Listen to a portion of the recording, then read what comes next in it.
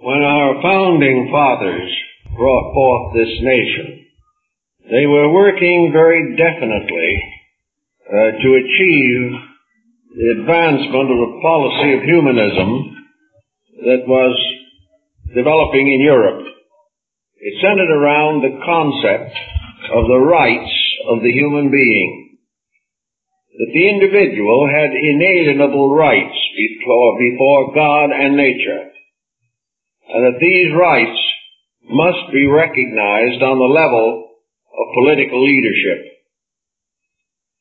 As it developed gradually down through the first 50 years of our national existence, it began to appear that freedom was gradually developing into the right to be wrong.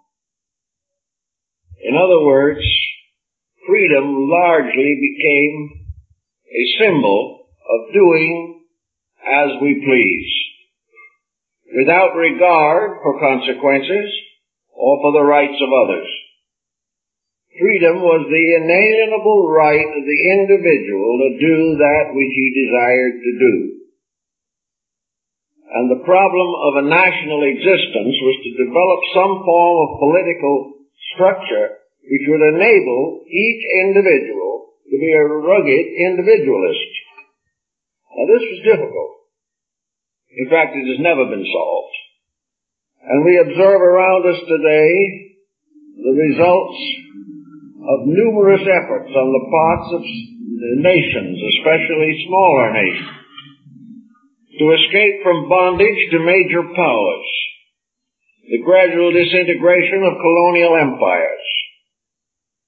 And in almost every instance, the newly liberated community turned upon itself and abused its own privileges. When we come into the life of the individual, we have the same general situation. There is scarcely anything that anyone can do today that someone else will not object to. To be different is to be wrong, and to differ from a personal opinion of someone else is to be open to all types of ridicule and persecution. The idea has gradually developed that we were born into this world to do exactly as we pleased, and that anyone who interfered with this is a tyrant. Nature and experience both demonstrate that this concept is wrong. But unless the individual is able to discipline himself, he must be disciplined by someone else, or the structure of his communities will fall apart. So in today, where there is very little incentive for self-discipline in the popular ways of doing things,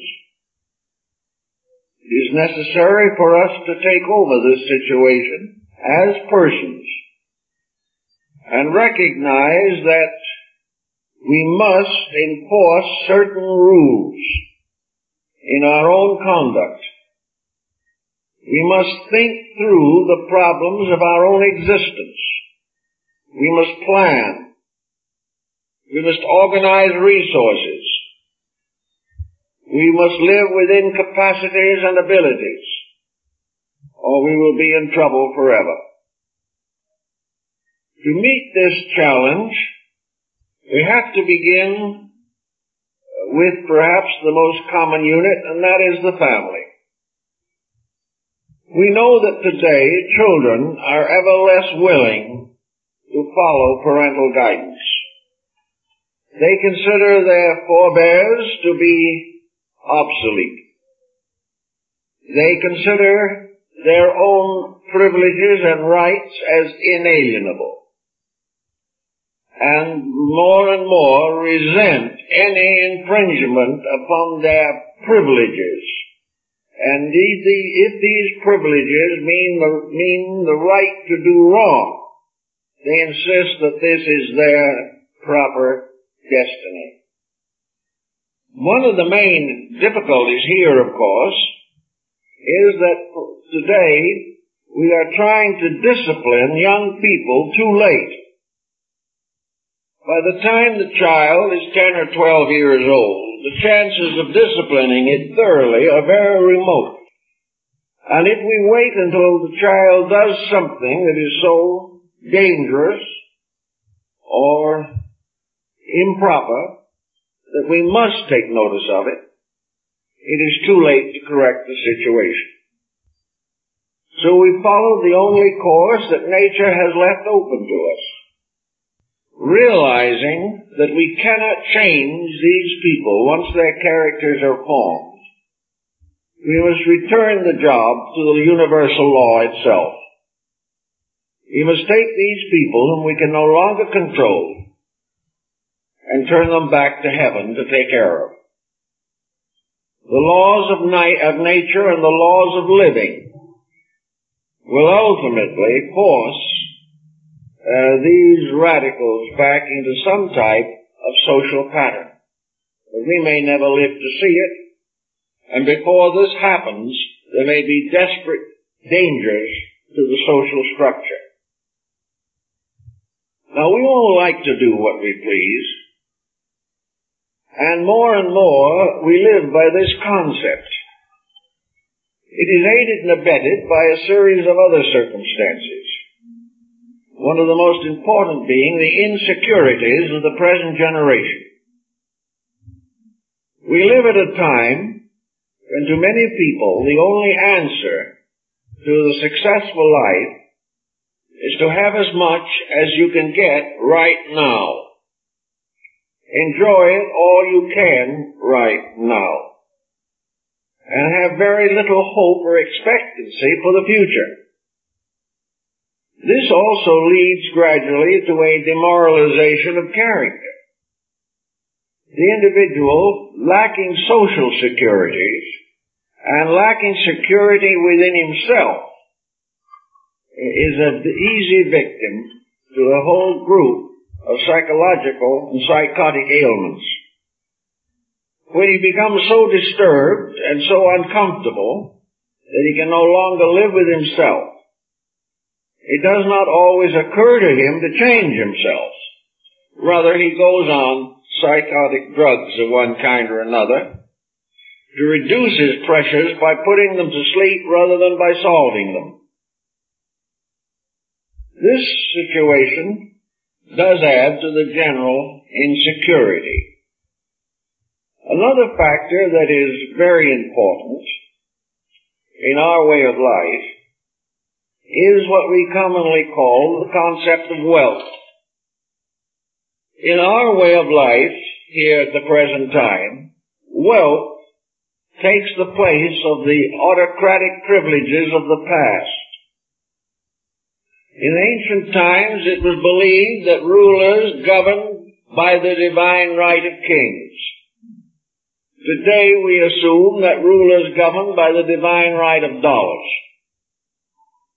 Whoever has enough of them can do as he pleases. Little by little, we have turned all our faith in the direction of accumulation. We have taken it for granted that we are here to get as much as we can, give as little as possible, work when we have to, but avoid it if possible. This philosophy is not necessarily a very good one. There's a story told of a man in his 80s who was interviewed as to the circumstances that had made it possible for him to have such a long life. The man said, well, I had a business,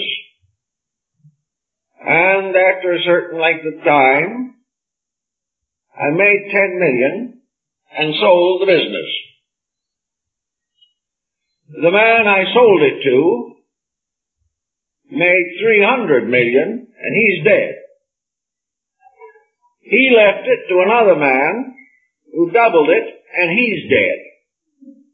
Therefore, the prime note for this person was, if your paper wishes to have something to say about the party they were interviewing, he said, just say that I can still walk every day in Central Park. Now today, in building and piling up these enormous fortunes, the individual destroys himself. Yet it never occurs to him to discipline this type of pressure. It never occurs to him to realize that beyond this world he can take nothing of this precious belonging that he has accumulated. If it is true that after death there is nothing, then there is really very little good in having too much here now, because it is all going to be forgotten. And the rich and the poor will fall asleep in the same oblivion. If there is something beyond here, it is then obvious that whatever that is not wealth. We cannot take it with us. No matter what philosophy we follow, it ends, as far as possessions are concerned, when we depart here from this place. Under such conditions, why this mad traffic for wealth? Why this tremendous willingness to sacrifice everything, drench the world in blood, try to satisfy the ambitions of individuals of uncertain integrity, when it all ends in darkness? The whole philosophy is wrong. And therefore, in an effort to maintain a false goal, we have frustrated the natural right of the individual to be happy. In order to be happy, it is necessary to be disciplined. Socrates pointed out very clearly that the great rule of life is, in nothing too much. In all things, only enough. To possess too much is to be a slave to possession. To lack the necessity is to be a slave to privation.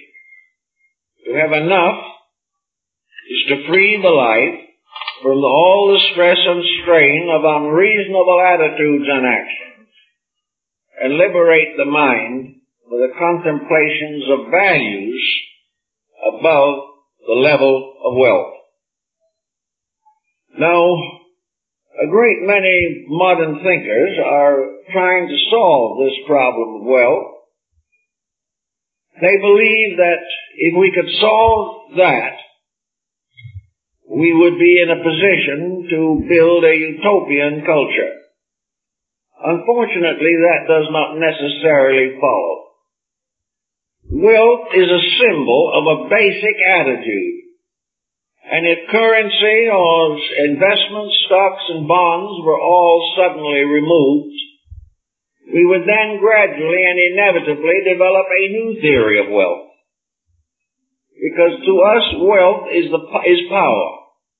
And to possess that which gives privilege is the most important thing in life. There seems to be this trait in human nature. The willingness of the individual to die for the things that he wants in order to live well. This type of frustration is always difficult. To begin a political society that can survive, we have to begin to think in a different way. We have to decide in ourselves what constitutes a good life. What are the privileges that freedom bestows? One of the most important privileges is the privilege of being right. In the past, there were all kinds of laws and rules that made it difficult for us to be right. Our ancestors came to this country to escape tyrannies that prevented them from having normal and reasonable self-expressions. They wanted to escape tyranny and slavery and serfdom. They wanted the right to be a person. They wanted the right to live as individuals.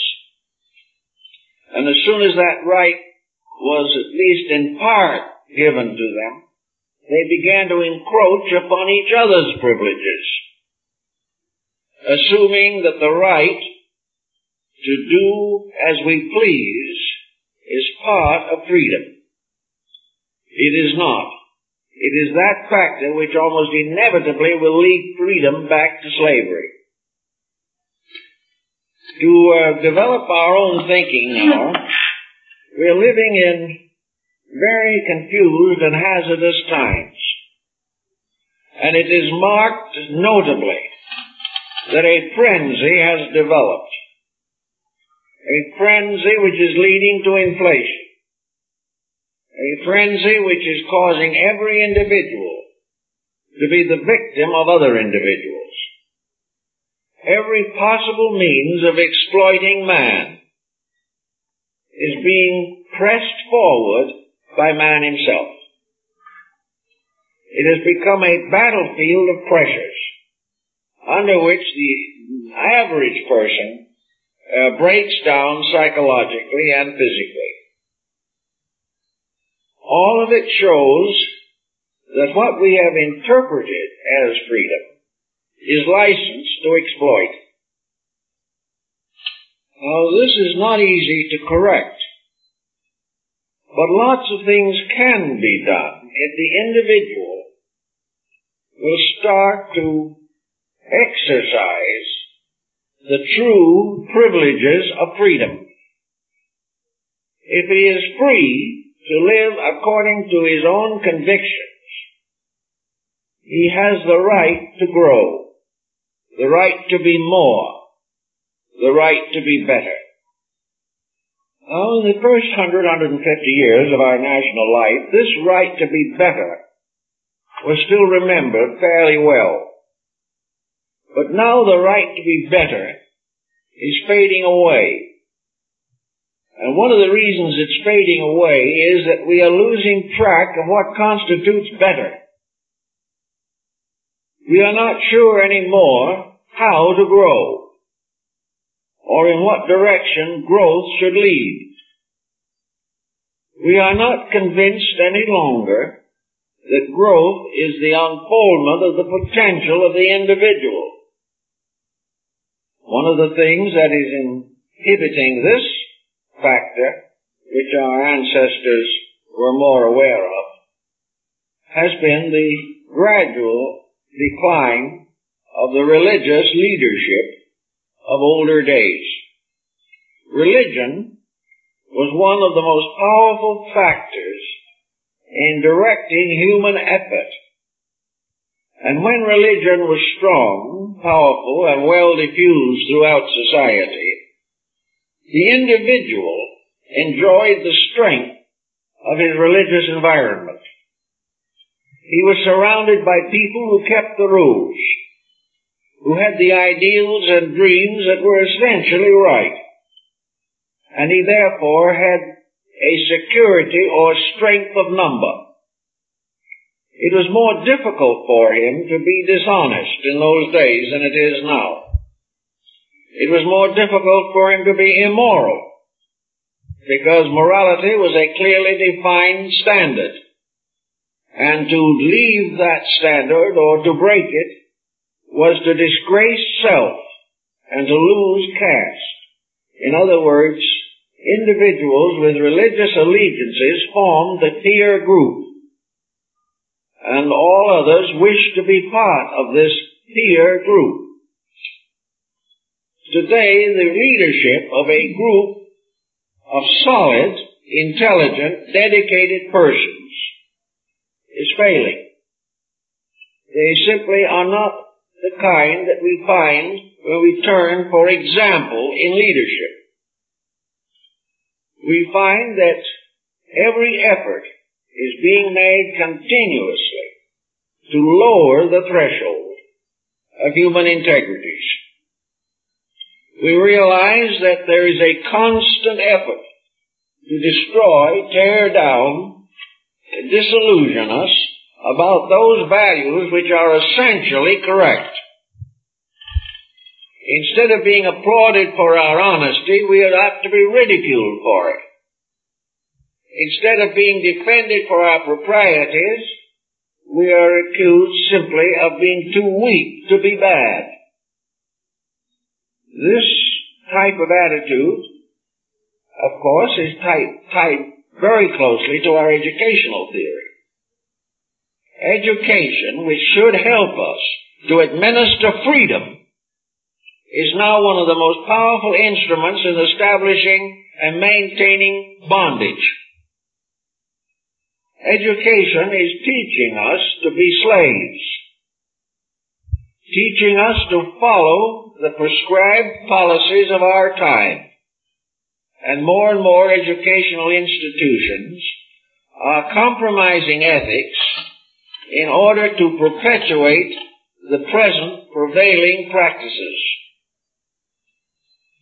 We have a very definite situation here that needs a considerable amount of remedy.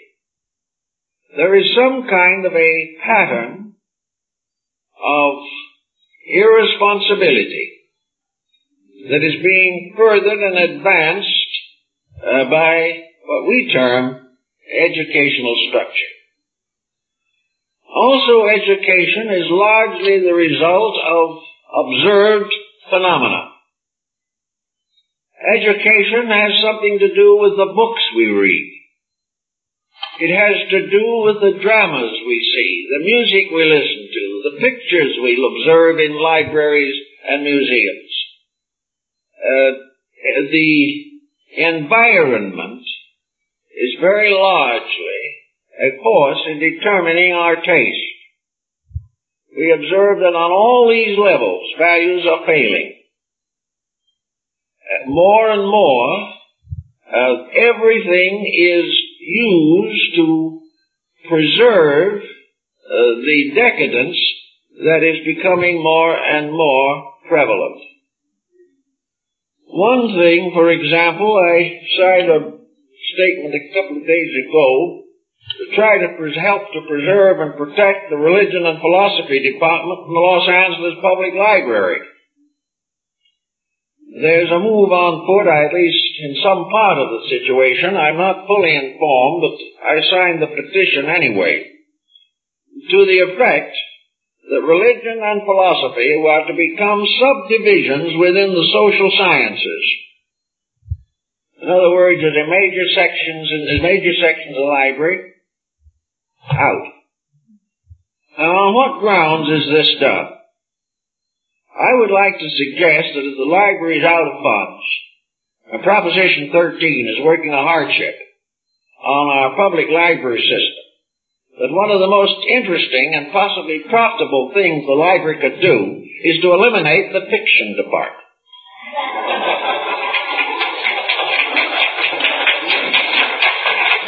Actually, the fiction department is at variance with the basic principles of libraries.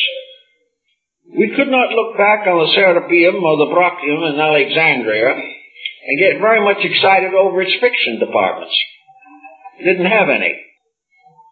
The great libraries of Europe were all founded before there was fiction. The great collections of books were collected for one purpose only, the preservation of knowledge.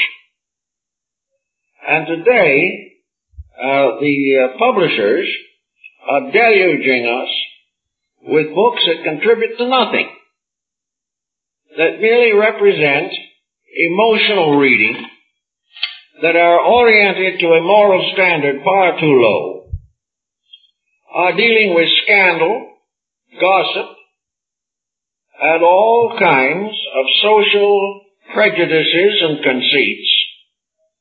And the community is paying to have these precious volumes encased in the library.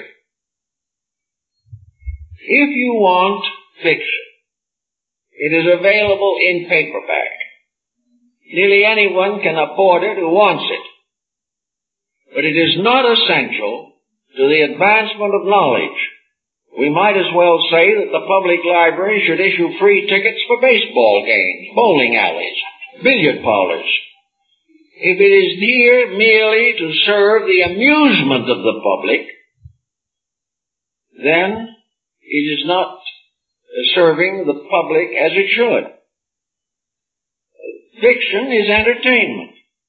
Libraries are not intended to give free entertainment. They're intended to communicate useful ideas.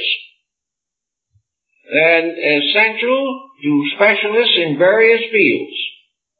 But if by some chance the specialists in modern fiction are somewhat deprived, I think they will recover. We could take almost any public library in the United States and trim it down. And if we preserved the principle behind libraries, we'd still have room on the shelves for a lot of more books. Because we'd get rid of trash reading, which as far as our mental education, stimulation, and nutrition are concerned, these fields are just about as valuable as heavy carbohydrates and junk foods. We are getting much mental junk food.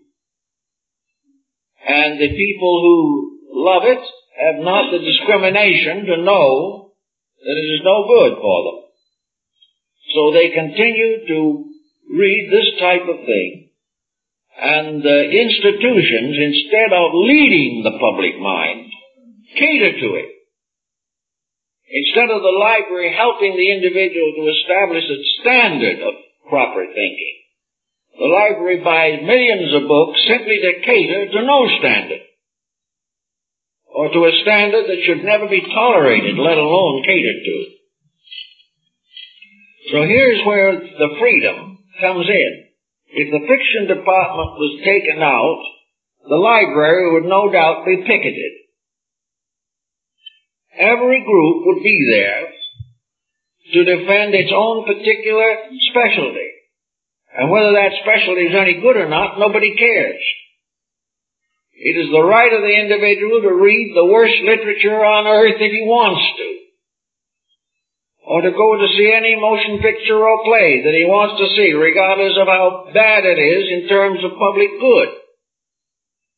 So this is where we are in bondage to a concept of freedom that is basically wrong. In order to correct this situation, we have to realize that we head into a tremendous economic structure.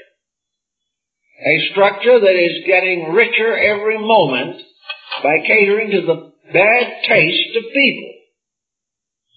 As long as the individual prefers to buy that which is not good, he will not get anything better.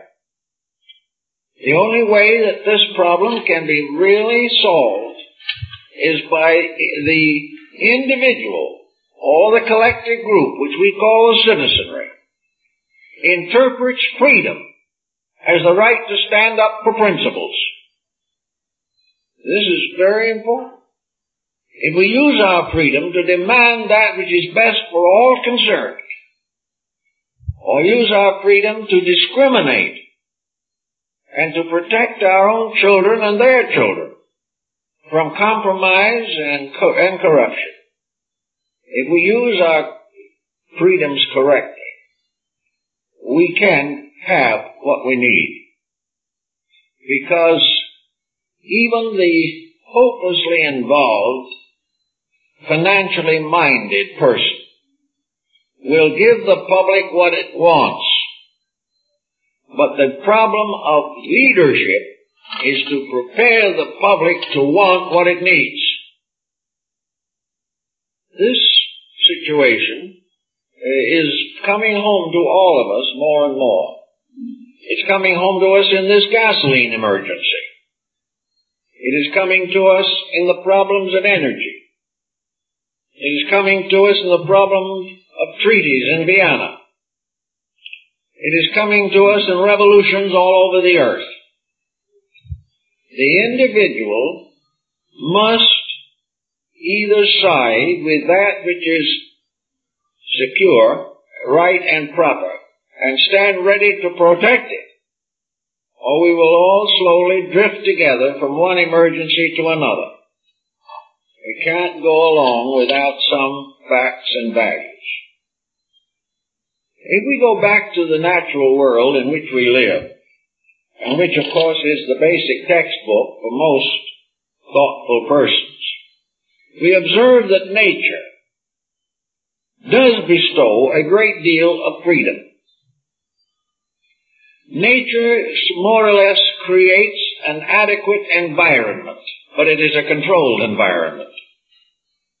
It adjusts creatures to this environment, both in terms of their structures and in terms of their numbers. Nature has an interrelating system by means of which gradually two situations arise. Survival depends upon, first, strength. And as the strength pattern is gradually overgrown or outgrown, then the second factor of survival comes in, and that is judgment, wisdom. All creatures must survive because they are strong enough to survive, or they are wise enough to survive. Those which break this rule, or these rules, suffer as a consequence. In nature, that which is not strong enough physically to meet the challenge of environment perishes. And in this way, nature preserves almost indefinitely the vitality strain of practically every living creature. Only the best survives. Only the best reproduce or perpetuate. And by this means, nature, by pressing upon the environment, is able to regulate or protect the survival of the species itself. The second thing that nature tells us is that every form of life, in order to survive, has to learn. Now, it's interesting that the most basic learning which we find in nature is silent learning. Learning is not read out of books by birds and bugs. Learning is almost all through example. I remember old Chief Seaton, in his nature stories, told so many tales of how nature teaches. How the little one is forever observing the way with which its adults, parents, meet the facts of life. The parents regulate, and when they have brought the young to maturity, they then demand that young person to stand on its own feet. The bird casts the little one out of the nest. It will not allow spoilage. Nature is forever telling the young creature, follow the example of the parent. Obey instinctively and inevitably. When the parent crouches down, crouch down. When the parent rushes into a thicket, rush in with it. Because all you have to do is decide you're going to disobey, and in a few minutes you'll be dead. Now, this is a harsh way of learning, but it is very adequate. And for millions of years, nature maintained the balance of species until the human being, who was like Bottom in the Midsummer Night's Dream, slow of learning, upset the entire situation. It is the human being who has very largely demoralized every other kingdom of nature on this planet. But there's always a chance to do something about it if we want to. And conservationists are trying. But the conservationists do not always have nature's point of view. Nature isn't patting animals, birds, flowers, fishes. It is teaching them. Teaching them the rules by which they must live. And as they live close to these rules, obeying the laws of their kind, they accomplish the greatest freedom that is possible in this world. Freedom is therefore the result or the reward of not making basic mistakes. It is to follow the laws of the kind, to follow the rules of the seasons, and to follow the internal instincts with which all creatures have been endowed. Man is violating these rules. He feels that freedom is to be above his own instincts, to be able to go against his own conscience with impunity. The mysterious little voice that teaches the bird and the little animal comes to man apparently in the form of conscience, a realization that the individual is breaking the rules. And whenever he feels that way, he should pause and give it a consideration. And he shouldn't allow his mental attitudes to rationalize him into believing that he can break conscience with impunity. The recent visit of Pope John Paul to Poland has been a very interesting experience. It shows that naturally the human being is religious. There may be different types of religion, different degrees, levels, ways of being religious. There are different sects and different rites and different ceremonies and different names. But the individual's natural instinct to venerate the universal pattern to which he belongs, to recognize the presence of a sovereign power at the source of life, this instinct has not been greatly altered by all the materialistic political theories that have ever been advanced. These theories break down because the human being cannot live with them. They result in a starvation of integrities. They destroy the inner balance of life. Therefore, in an effort to be right, the individual continues to believe the principles that are necessary to his well-being. And if he cannot believe them publicly, he protects them privately in the inner part of his own soul. He is not going to be completely deprived of them. We have fought for a long time for freedom of religion, considering it to be one of the basic freedoms of mankind. In our present sophisticated generation, we are fighting for freedom from religion. And this is a very serious error. But freedom from religion means the gradual decay and decline of every integrity that is necessary to us. Every child coming into this world must have some type of religious education. The easiest, simplest, and most natural is that it should receive it at home, like the little animal does, and should learn to be religious by observing the practices of its mature associates. Religion begins by parental indoctrination of the young, and is a heavy responsibility upon the parent, because many parents are religious, but are not necessarily on a level of religion that can safely be communicated. It is very important that when a parent communicates religion, that he leaves his biases, his prejudices, and his intolerances out of it. And he can't do this in most cases. Religion to most individuals today means to follow the exact beliefs of those who have gone before. It does not mean a personal, voluntary commitment to a power beyond ourselves. It is absorbed into memberships and creeds and sects and isms of one kind or another.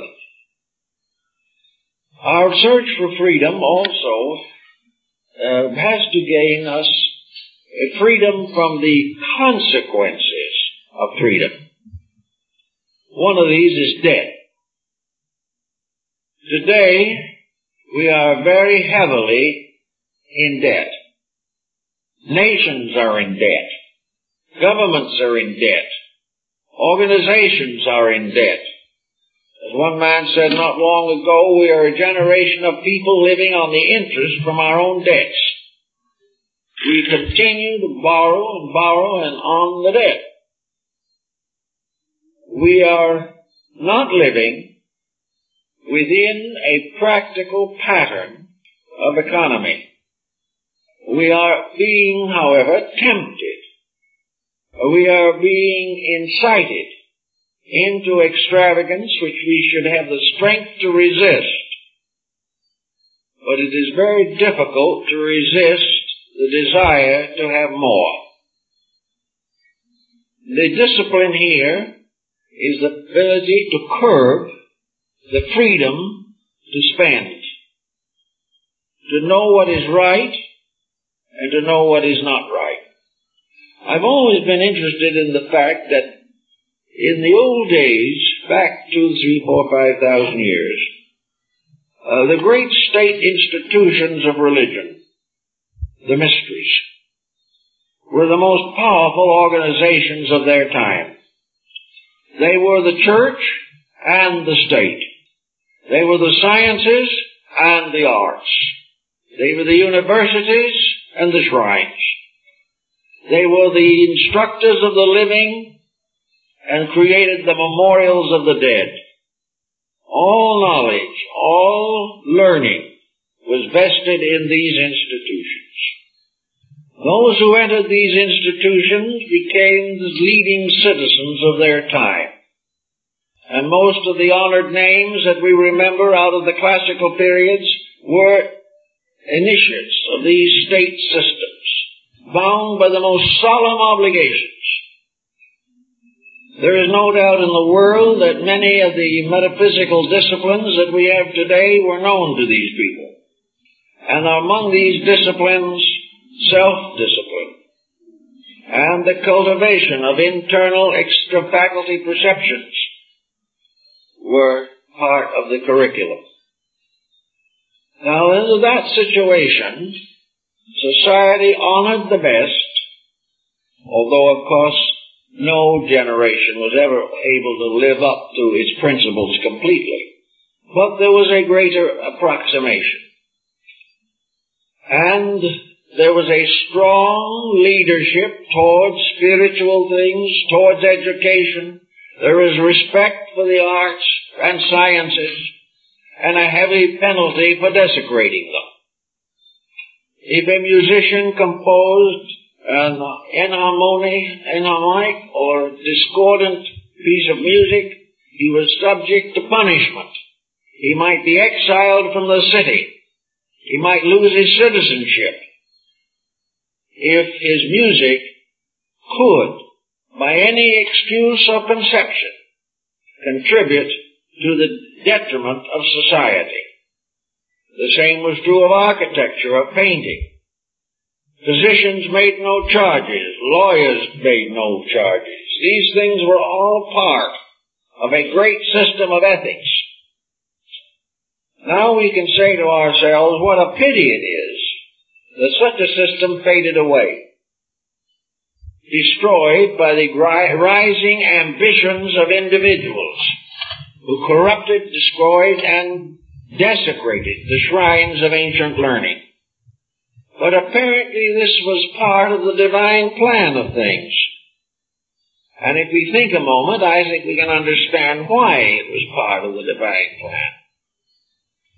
It was because, like a child growing up, there had to come a time when we stood on our own feet.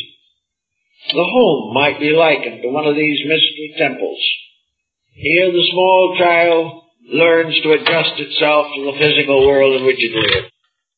The home was responsible for the education of the child, for the disciplining of it. The home protected its physical needs and, to a large measure, its psychological needs. So the time comes when the individual steps out on his own. Now, in the history of civilization, the decline of the mysteries, which was never complete, there have always been some secret organizations survive, but in general, the decline of the mysteries occurred in order that the individual could develop the personal strength to regulate his own destiny. It was done because he had to gradually take hold of his own integrities. He could not be good because somebody put a gun to the back of his neck. He had to be right because right was right. He had to control himself from within himself and develop those virtues through his own insights, which had previously been supplied in form of parental or environmental protection. So out of this came gradually a new order of learning, a learning in which the individual became the master of his own destiny, the type of learning that resulted gradually in the rise of humanism, the rise of the right of the individual. The individual had to provide for his own needs, had to gain the insights necessary to protect his own character, had to apply from his own wisdom the rules and laws which had previously been administered by the mystery institutions. Our own national existence is a case in point. We were required to move from a colonial state to a free and independent people, which meant that we had to take over the administration of our own destiny. Nature wants this. Nature is not going to permit us to be forever adolescent. But where an individual faced with the responsibility for his own destiny remains an adolescent, then the system falls apart. We must face the problem of maturity. Now, maturity is a very subtle thing. Nobody seems to know exactly what the word means. Maturity to most individuals is the attainment of voting age. When a person is old enough to vote, or old enough to get into the army and die for his country, he is an adult. Also, as soon as he begins to look like an adult, he is mistaken for one. After he becomes a little more adult and shows a few patriarchal propensities, then he is mistaken for a wise man or woman. We assume age to have something to do with maturity. It has, but only under one condition, that the years that it took to get older were used to become wiser. If this was completely neglected, the individual can pass to the grave at 90 or 100 and still be an adolescent. An adolescent is one who lives without the realization of his own responsibilities, without knowledge or acceptance of his own duties in the community in which he lives. And the most adolescent of all is the one who thinks he's here merely to get what he can. Now, when adolescents of this kind teach younger adolescents, adolescence as a fact becomes supreme. We have to accept the problems of maturity. Maturity is vision, thoughtfulness.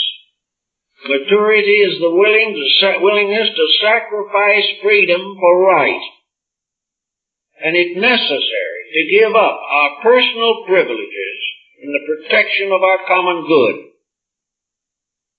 Now, we have this problem with our gasoline situation. I'm not going to try to philosophize on it, because I don't think anybody seems to know what it's all about. Not completely. But we have a reasonable realization that there is some truth behind it. The great truth being that no matter who is responsible for the present crisis, this earth is a bottle, so far as petroleum is concerned. It's a round jar. And sometime we're going to scrape the bottom of it. This oil supply cannot be replenished by nature at the speed in which it is being taken out of the ground by man. So someday we're going to have not only shortage, but a very desperate lack of fuel. Whether it's now or 50 years from now, it's going to come someday because of inevitables. And therefore, arrangements must be made to find other sources for fuel. We will. We have the ingenuity and the skill, but the transitional periods will be difficult, and always have to be. Now we can see right now what the attitude is in general.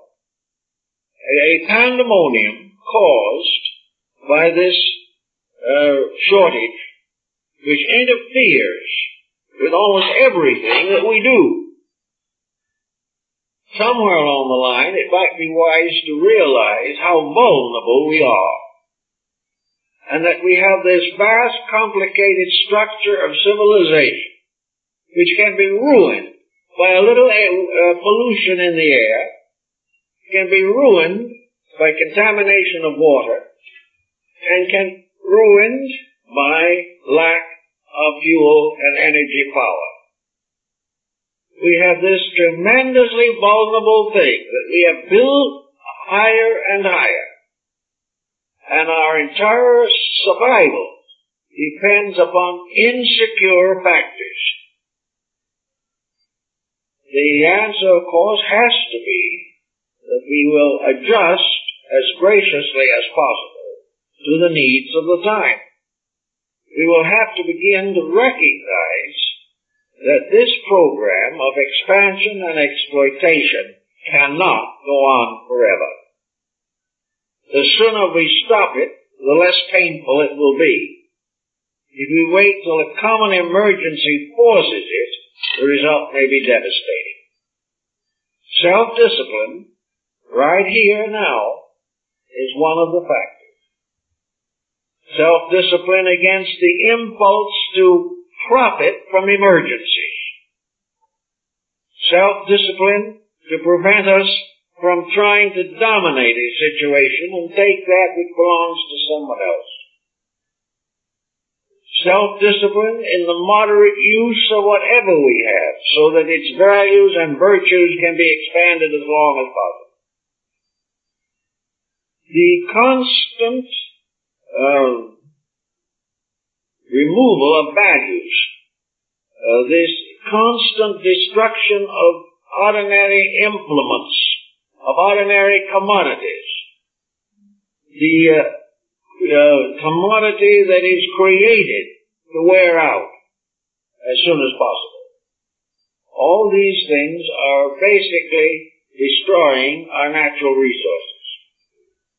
So the person has a right to live as nearly adequately as possible. But above adequacy, he must begin to discipline. When he has what he needs and reasonable luxuries that are not dangerous to his survival, this is as far as he can go. And beyond this point, he is tearing down the structure of his entire social order. So freedom here, again, has to be controlled. Freedom to do as you please must mean that we please to do what is right. And in small things, we can all practice this, even though we are not able, perhaps, to immediately change governmental patterns.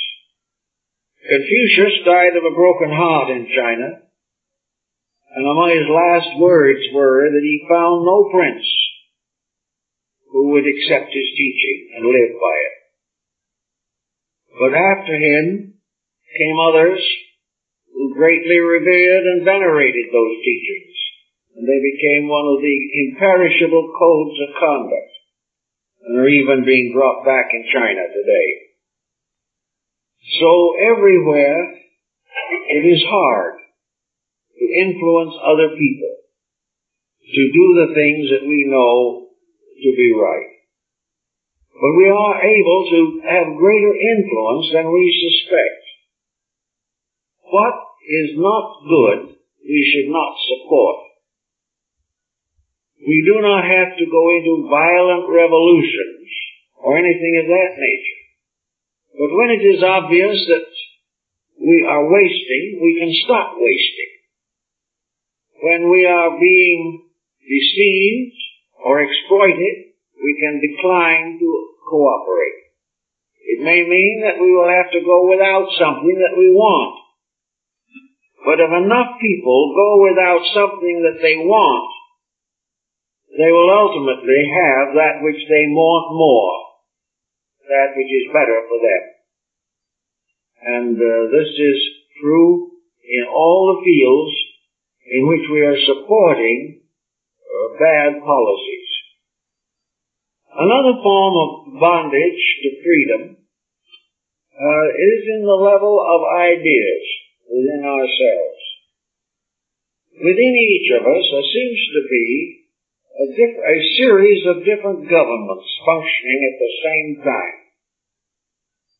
We are a monarchy, and this monarchy is a spiritual power within us which rules by divine right. We are an oligarchy in which various functions of the body become the rulers of it. And these various functions, like communities within a state, have a certain autonomy. And in oligarchy in our bodies, the higher faculties of the body, the higher structural systems of the body, become the lawful leaders, so that the body is governed by its own aristocracy, and that is oligarchy. The body is also ruled to a certain degree by a theocratic system. The king is also the high priest. The theocratic system is that the power within man be regarded not only as a great life and energy principle, but as a divine being.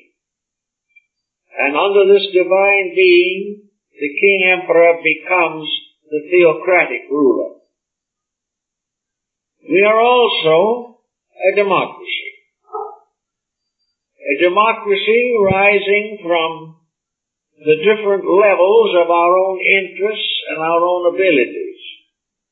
Democracy does not bestow upon us equality. It does bestow upon us equal opportunity to fulfill our own natural destinies. Democracy is to essential principles a government by the permission of the governed. But when we study man, we're not sure we find it there even. I wonder how many of us are governed with the consent of the capillaries, the limbs, whether we are governed by the consent of the heart or the liver. When it comes to these things, we are a tyranny in which willpower gives us the advantage and enables us to destroy ourselves. So we are tyrannies also. The tyranny of ambition in ourselves. And it's right to destroy the body, destroy the mind, destroy the heart. Then we are also a communism in our own bodies. And that is what might be termed an industrialized state. A state in which all the parts of the economy, which we call the body, are held in servitude to the creation of the superior self. In other words, what we are really doing is to use all our faculties and powers industrially to support the purposes of the will or of the mind. The mind makes us work, and in turn the mind gains the benefits of our labors. So that everything except the mind is a slave, existing primarily to provide that which the appetites desire. Then, of course, we are subject to revolutions. Every so often, a system is so badly abused that there is a revolt. And in this we have a parallel to the French Revolution, the Russian Revolution, the Chinese Revolution, and the American Revolution. Weary of tyranny, the body rebels. When this happens within the body of the individual, we call it a breakdown. We go to the hospital as a nervous wreck. The body no longer able to stand the intemperances of its rulers, and the faculties and facilities of the body being constantly exploited to gratify the divine right of princes, our ambitions. Finally, there is a revolution. And in this revolution, we turn the structure inside out or upside down. And we start over again. And after a revolution, we come out of the hospital with a strong resolution to live well.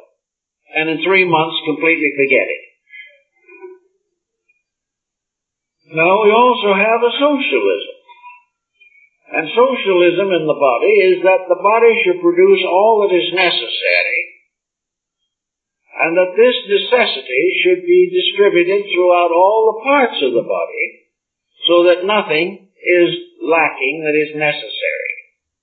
And above a certain point, all production by the individual parts should be pooled or made into an available reservoir for the advancement of culture. In other words, there should be a limit upon the industrial expansion of the individual or his institutions. He should do a certain amount, and the overage should all go into a common fund for the common good. There is a single taxer and a mugwump in each one of us, all hard at work doing something. And then every once in a while there comes along something that is pure anarchy. And anarchy is the rebellion of the individual against his own needs. And anarchy is what the individual says, I shall do as I please regardless of what it costs. It may destroy health, it may break home, it may alienate children, it may destroy the country, but I shall do what I please. And what do I please to do? I please to run other people. I want to use all my resources to dominate someone else. This individual is going to find his anarchy falls apart, because in the last analysis, the only person he can ever actually dominate is himself. When he tries outside of himself, there's a revolution. Now, revolution has been the pet way in which human beings have tried to grow for a long time. And one of the things that you look back over history and you realize that in many instances, revolutions have been so unnecessary. Nearly everything that a revolution accomplishes would have occurred of its own accord within 50 to 100 years because of the inevitable motion of civilization itself. The tyrannies which we rise against would have ironed themselves out. Not right immediately, but in the course of time. Growth would have overcome. But instead of having revolution as a means of change, we're gradually going to be taught that we can't afford them. Now, it used to be that we couldn't afford them for moral reasons. But then morality fell apart, and then something else came along. Now we can't afford them because we haven't the energy resources to sustain them. In the future, revolutions are going to take more petroleum than we have. They're going to take more of other things. We're going to devastate and destroy the crops. We're going to make our lands unsuitable for tillage for centuries. Little by little, the revolution theory is destroying itself. It is a monster like the serpent of old that swallows its own tail. Instead of that, we must have the next step. And the only positive step, and that is not revolution, but revelation. We must begin to understand. In order to understand, we have to plan some way of creating within ourselves the capacity to understand. We can get it in various ways. One way we can get it is by simply reading history. We can see what has happened to those who didn't understand. And as we find in reading Gibbon's Decline and Fall of the Roman Empire, which most people really should read, I strongly advise it, because it is the nearest thing to an absolute parallel to our present situation. It is exactly the same in principle. The Roman Empire fell for the same reason that we are trying valiantly to destroy our own way of life. But we can, from learning, perhaps from Spangler's Decline of the West, or other good texts that are coming out now, realize our mistakes. We can realize that it is not going to be through violence and not through dependence upon political reform changes are going to come. They're going to come by the individual becoming more enlightened. In order to have an enlightened government, you must have enlightened people who not only are enlightened enough to elect a good government, but are enlightened enough to be good governors when they are elected. You can't just drift this situation. So the problem of revelation comes through the individual waking up. Revelation is an awakening. It is a becoming aware. It is beginning to see into things instead of their surfaces only. It is the beginning of a responsible relationship with existence. Revelation shows us what is expected, what is demanded, and what is inevitable in a universe governed by absolute law. But Revelation shows that this law is not only legistic, it is also very deeply, emotionally constructive. Law is not only a legal code, but it is a basic relationship based upon love of God and love of our fellow men. So love is part of law. And without love, law can never be fulfilled. But without law, love can never be brought to fruition. These things are related. And it is only self-discipline that keeps us in harmony with law. And it is also self-discipline that perfects love. These things are intimately interrelated. So in this search for the solution, we have to begin with the problem of our own nature.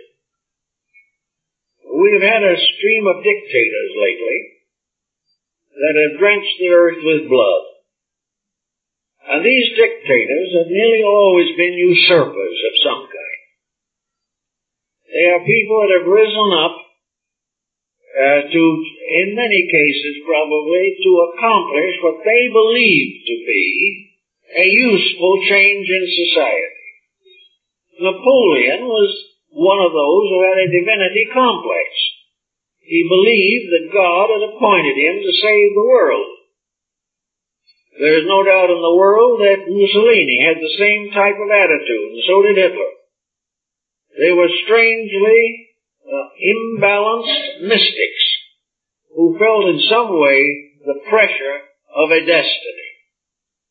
Of course, we can hardly say that Karl Marx was dominated by the God complex, but he also regarded himself as a man of destiny, but without permission of deity, because he probably gravely doubted the existence of deity. But all these people, of various reasons, at various times in their careers, really believed they were doing something to help people. Now bring this now into yourself. somewhere in yourself is this dictatorial factor. It's usually located somewhere between the ears. This faculty is the part that determines what is good. Most people start out in families and in relationships. They want to do what is good. They want to help people to be better. But it's hard to help people to be better when you do not know what better is yourself. So better really almost always means conformity. To conform with what the better thinking person thinks better is. And it ends in tyranny. It ends in one superstition being imposed upon another. And where the blind lead the blind, they all fall in the ditch together. So to work with this tyranny that is within ourselves, we have to educate it. Nearly all the dictators have been badly educated. They've had very little experience with value. An individual who is educated but locked within his own attitudes can be in the same condition. He is in this condition because although he has a proper background for learning, he has never used it. He has subjected his background of learning to the foreground of his own opinion. If we are then trying to work to solve this problem in ourselves and in society, we come around finally to the realization that something has to open up the inner life of the individual. Now let's bring that down to our present situation also. In the last 10 years, the world in general has changed its attitude toward knowledge very substantially. It has been a period of astonishing religious renaissance. More and more people have turned to some kind of faith. 25 years ago, religion was regarded as little better than a superstition. Today, religion is spreading in every part of the world because revolutions are beginning to add up to revelations. The individual and the collective together must realize that violence is no solution, but that the answer to all problems lies in the recognition of the spiritual foundation of society. One of the reasons, perhaps, that we have had some new attitudes on these things has been the importation of other religions from other parts of the world. We've at last come to the realization that no one religion is the only one, and that from other religions we can learn much, but at the same time can stay with our own, if we so desire. It doesn't mean that we have to be a traitor to one belief in order to join another. This influx of foreign religions has brought with it a strong mystical overtone. For most of these faiths are far more mystical than ours at the present time. Another situation has developed that is important, and that is that science, having become practically at the end of its resources as far as further explorations are concerned, has begun finally to systematically examine the internal life of the human being. Science is now beginning to work with the extrasensory perception bands. It is working with all kinds of man's internal experience phenomena, and is beginning to recognize that until it understands man's mystical constitution, it can never produce a truly workable psychotherapy. We will never have a true psychology until the individual is able to explore and classify the internal phenomena of his own consciousness. Now, ulterior motive creeps in on this also. Some of this research is now being intended primarily for exploitation. And the various schools that are claiming it are some of them already falling into exploiting techniques. But the major over-pattern is very good. It is that man is beginning to recognize what he forgot 2,000 years ago, and that is the mystery of his own inner life. He is beginning to restore the structure of the mysteries and their philosophies and their teachings. A simple example is acupuncture, which came in as a superstition and is now established as a valid form of science. We are suddenly beginning to realize the fact that our ancestors long ago were not fools. There's a man by the name of Salbertes who wrote a book, and in it he attempted to expose the miracles of antiquity. They were all frauds. But in order to explain them and maintain his own point of view, he had to create an antiquity as highly advanced in science as we are today, because to produce the phenomena without metaphysical means required advancement of science beyond anything that we know. So he caught himself in his own trap.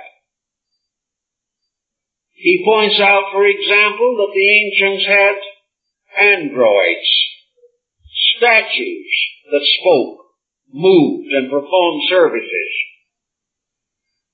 They had talking heads that could add up complicated digital numbers. In other words, they had a primary computer. Long before we believed there were such things.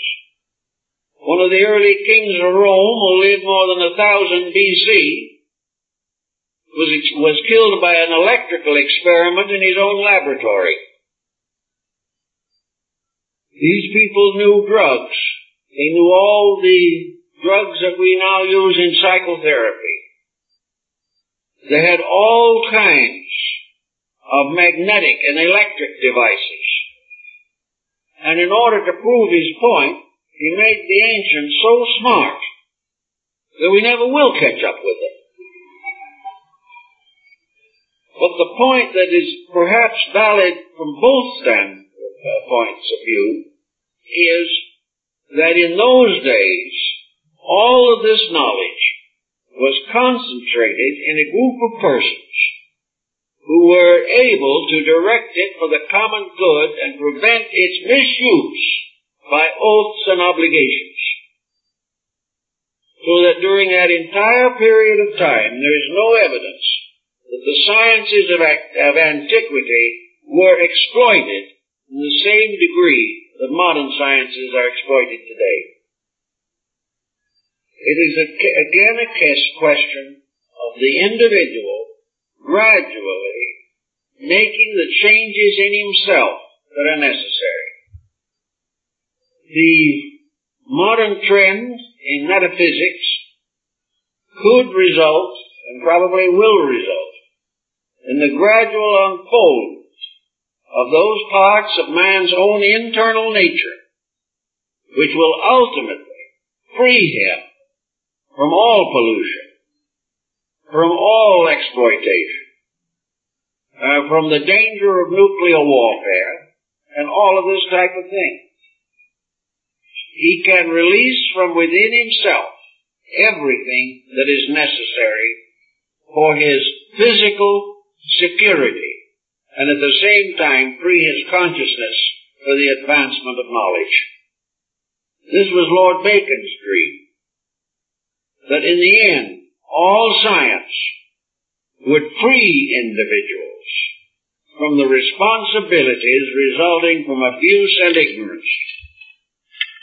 That science would rescue the person from the dilemma of his own mistakes. But this can only come when science stops making the mistakes also. And it can only do this when it has become ensouled and modern science exploring into the mysteries of light, energy, time, matter, spirit, mind, all of these things, science goes on, it's going to discover some answers. And as it discovers these, it will begin to regain what it had in the beginning, the realization that all science is a science of understanding the nature and function of deity. When this time comes and these things are seen in this way, we will be able to accomplish much more than we have ever accomplished before. And the first step that we probably should begin to take is to realize what is intended, and whether it is in this present embodiment or in some future life. Each of us has to be part of this great plan of human regeneration. And in order to do it, we can start now on the process of disciplining our faculties and gaining the freedom that comes from being free from our own mistakes. When we do this, we will have a very much better time. And we will find that there is no end in sight that will block the universe or destroy it, because all of its true values are immortal and indestructible. And only thing that we can destroy in the long run is ignorance. We can only destroy destructiveness itself. And out of that will come the answers to the things we want. And when that time comes, and we are citizens of a better world, it will be necessary for us to be better citizens. For we cannot administer the fairness, the equality, the integrity that is gradually unfolding through humanity unless as individuals we can stand firm for principles at all times and become worthy of the securities that we hope to attain. Well, that's all for the morning, folks.